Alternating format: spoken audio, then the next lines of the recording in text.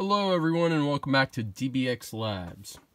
In today's video I will be showing you guys how you can find, feed, and raise praying mantises from the Utheca.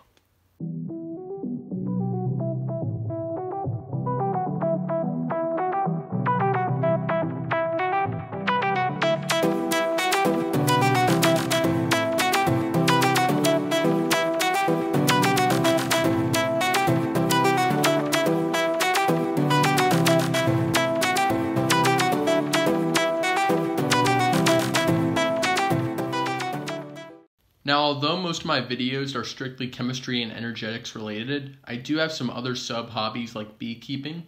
And in addition to beekeeping, I have consistently raised, fed, bred, and even sold praying mantises over the past 5 years. This is something that I kind of want to put on this channel because I have a lot of experience doing it.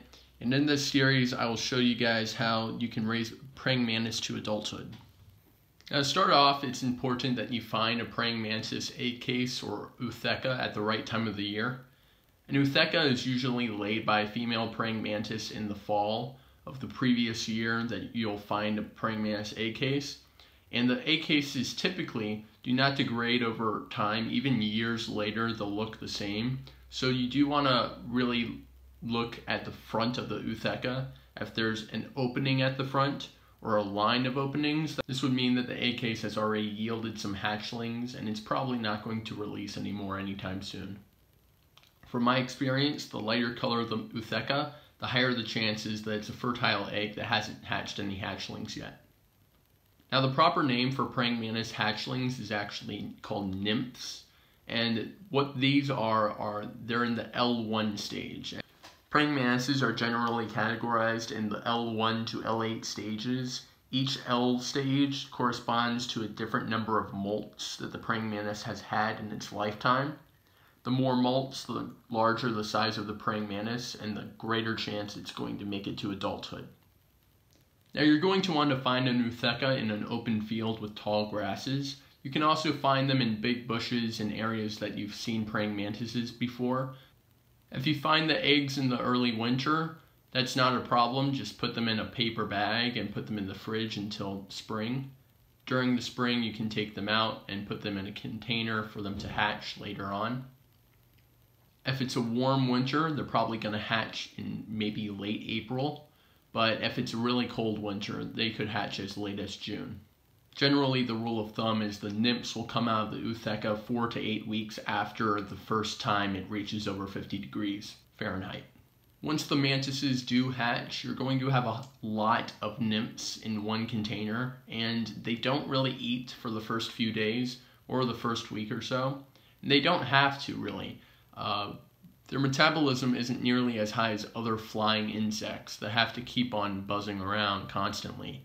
So they can really live off of a little bit of food for quite a while. Once they do get hungry, it won't be a concern to feed them all the time, especially if you're just trying to raise a few praying mantises to adulthood, because they will start to cannibalize each other, and that's just a fact of life. They're going to do it regardless if you put food in there or not. And generally, if you have really small nymphs at the L1 stage, they're not going to be able to eat flies and larger insects that you put in there. The only thing you could really buy is wingless fruit flies that you could buy online, but you can just as easily poke some holes in the small container holding some fruit, and fruit flies will naturally just start to lay their eggs and accumulate inside that container. You can then take that container, put it in the freezer for a couple minutes. The fruit flies won't die, but they'll be slowed down enough that you can easily pick them out one by one and give them to a praying mantis. If you want to put the vast majority of the praying mantises into a garden and keep a couple, the ones you put in the garden will do a good job of eating aphids and larger insects as they grow up.